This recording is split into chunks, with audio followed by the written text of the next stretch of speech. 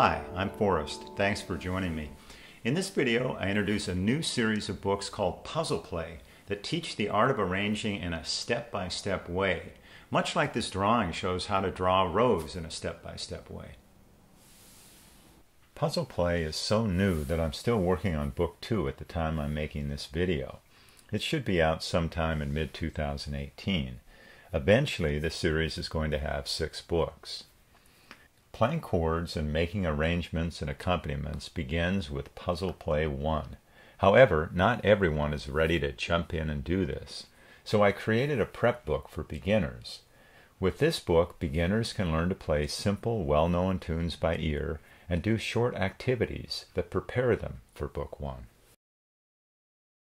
Let's go through a chapter to give you a sense of this book. This one is focused on the tune Happy Birthday because it's the world's best-known tune. First, the student learns about the life of the tune, its birth, and how it became so popular. Then the student begins the first puzzle called Finding the Tune. With the teacher's help, the student is encouraged to start on G and find the tune by ear, not by rote and not by reading. This is the most natural and musical way of developing and training the ear, and also developing a sense of phrasing. This is how Clara Schumann was taught when she was 5. The student is given an outline of the song to help guide him or her at home and be able to connect the notes to visual symbols. The student is encouraged to play the tune with either the left or the right hand. When the student turns the page, or any page in the book, they will see a black puzzle piece. This symbol means that the musical example to follow is one possible solution to the puzzle. And so here we see the tune written out. The student learns to appreciate the usefulness of notation and trust his or her ear. Puzzle 2 explores different ways of playing the melody to create different characters. The student is encouraged to start on different Gs in different ranges of the piano to create different moods and also use different dynamics. Turn the page, and there are 3 examples showing different ways of playing the tune. First, softly in a higher range. Then, loudly in a deep range. And finally, both soft and loud in alternating phrases. So even at this basic level, the student begins thinking like an arranger, using different ranges and dynamics, like so many paintbrushes. Puzzle 3 is called Conversations. Students are asked to play a phrase with one hand, then the next phrase with the other hand to make a conversation. This helps the student not only begin to coordinate the 2 sides of the body, but better understand the whole idea of phrasing. Then the student is encouraged to discover how to play the tune starting on D and then C. This sort of simple transposing is such a natural and practical way to develop the ear. Then the student is again encouraged to play the melody in different ways to reveal different characters. Then the student is asked to add either C or G in the bass. They're given this simple choice to develop their confidence. So now the right hand plays the melody while the left hand plays the bass. It's not that hard to do, yet it sounds quite full. Puzzle 6 is about doing this in the key of G. In Puzzle 7, the student adds the note a fifth above the bass note and does this in different ranges of the piano. This prepares the hand and the ear to play chords. And then in Puzzle 8, the student is asked to add a note in the middle of the fifth to make a chord, and then to play these chords instead of the fifths. And in Puzzle 9, to do this in the key of G, and hear what chords sound like in a different range of the piano. So here the idea of 1-4-5 chords is introduced. The student is now ready to begin the art of arranging with chords, because they can play a melody and add simple block chords in 2 different keys. In this prep book, there are 7 other melodies that the student can learn in a similar way. It's not necessary to learn them all, but I do suggest learning at least 4 of them before stepping into Book 1. As you can see, Book 1 has 2 parts, 1A and 1B. The first part, 1A, explores solo piano playing, while 1B explores how to make accompaniments so that a person can play with other human beings or accompany themselves when singing or writing songs. Book 1 works mostly with these 6 basic triads in the key of C, 3 major and 3 minor triads, and the same thing in the key of G. Even when playing with this small amount of notes, the possibilities are endless. There are 8 sections in Book 1A. The first 3 explore styling, substituting, and coloring, the basic 3 techniques of arranging. Later sections explore how to play with inverted chords and how to play suspended chords, and how to arrange in boogie-woogie style and ragtime style at a beginning level. Like the prep book, the first section begins with the most familiar tune there is. Puzzle 1 explores the sounds of block chords played in various ranges of the piano. Puzzle 2, called Beethoven's Birthday, explores playing chords in a driving rhythm, while Birthday Waltz breaks up the chords to make a waltz-like accompaniment. Puzzle 4, Mozart's Birthday, breaks up the chords in the mid-range of the piano. While Puzzle 5, Walking Bass, explores broken chords played way down in the bass. So much can be done with blocked and broken chords played in various rhythms and ranges of the piano. In the next section, 6 puzzles explore ways to substitute minor chords for the usual major chords in the song Amazing Grace. The third section has 5 puzzles that explore how to add color tones to chords, that is, how to add seconds and sevenths and play them in various styles. Greensleeves and Scarborough Fair, 2 timeless folk songs, are explored in this section. The reading level is kept at a pretty basic level in this book. This is about as hard as it gets. Later in the book, inversions are introduced, and they're explored further with the chords in canon and D.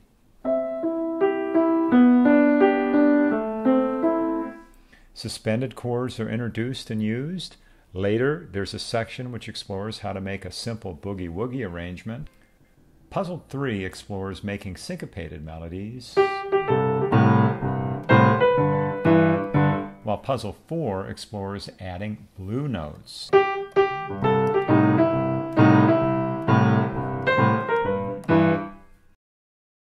The last section in the book explores how to arrange in a simple ragtime style. Puzzle 2 in this section explores ways to play the melody with syncopated rhythms.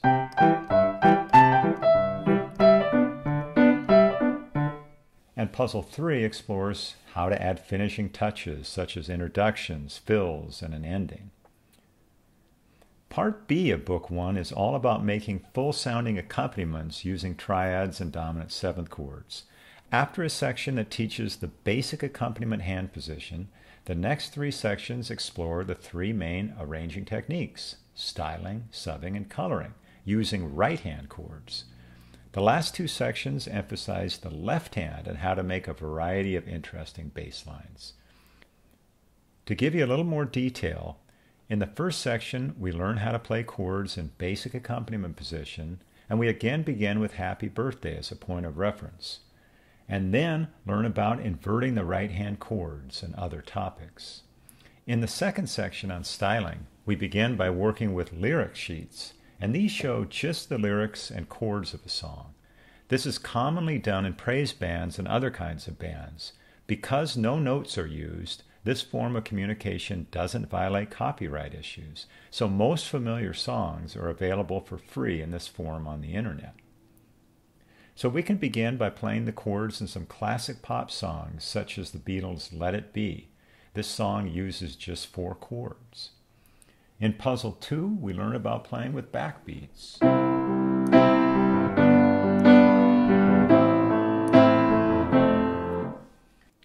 And creating more interesting bass lines using connecting notes. And about making simple fills with the right hand. The second section of the book is all about substituting or subbing. We return to the ideas presented in Part A of this book, but we're now playing them in the accompaniment style. We then explore in the third section adding color tones to chords in the accompaniment position, beginning with add two chords.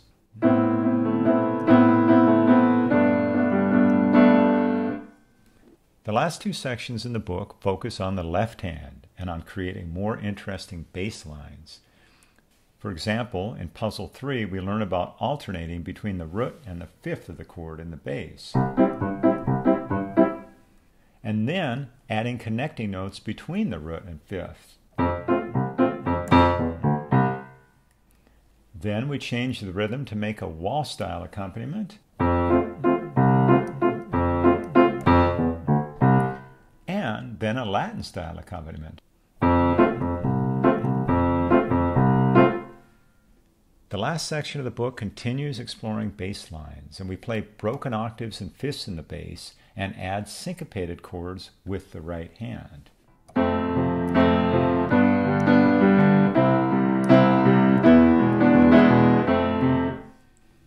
You can explore a way of playing I call the thumb drum, and create both a driving bass line and a syncopated bass line for the same song.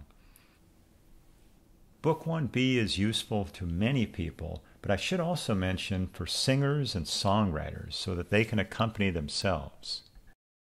Book 2 is going to be out sometime in mid-2018. I'm just going to go over to the piano and give you a quick overview of this book.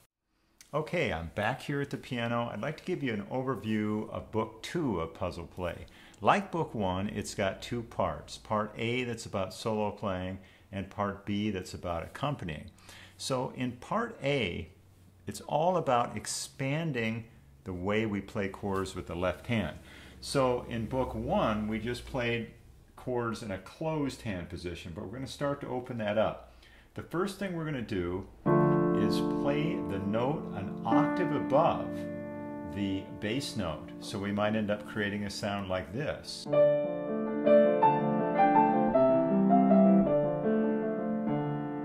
So then in Part 2, we're going to continue to open up the hand. We're going to play what is called an open voicing, or what I call a Chopin voicing.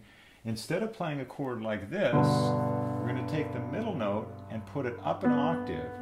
Now, a lot of people say, oh, my hand is too small to do something like that. So what I always say to them is you do not need a big hand to play this. If you even just have a finger, you can play it. And that's because of something called an arm that can move and something called a pedal that can hold the sounds all together.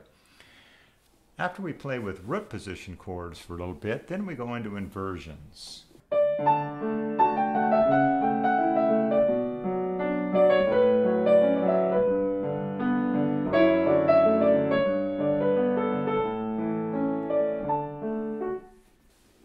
In section 3, we begin to add more chord tones below the melody in the right hand. So we get a sound like this.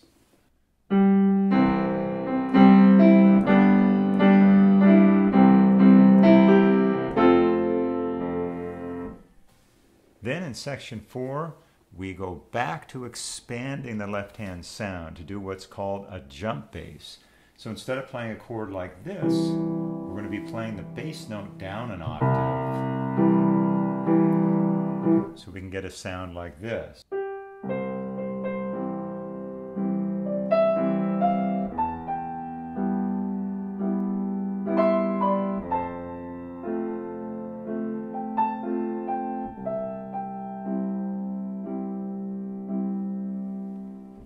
And then section 5 is all about new kinds of seventh chords. We begin by playing dominant seventh chords in more of a blues style.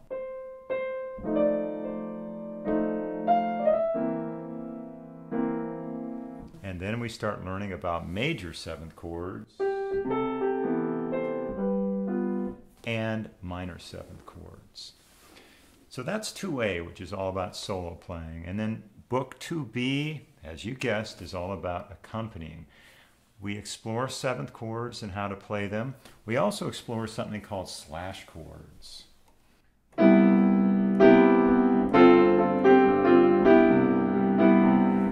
finally, we explore styling, new ways of playing chords with the right hand. That's pretty much Book 2 in a nutshell.